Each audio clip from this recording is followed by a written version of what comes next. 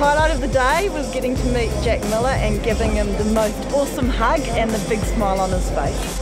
Yeah, hey, I grew up in Townsville. Did you? Very proud of you, mate. You must be a good bloke then. Yeah. You're feeling back in Australia, good. The famous Phillip Island. How does that make you feel at the moment? Phillip Island's one of my favourite, well, it is my favourite track. Not only because it's home, but the layout is unreal. Coming to Phillip Island, what's it like racing with the crowd and everyone's barracking for you? It's awesome, especially after the race, you know, with the track invasion and everything. People are literally 10 metres away just screaming at the top of their lungs. It's an amazing feeling, it's so surreal.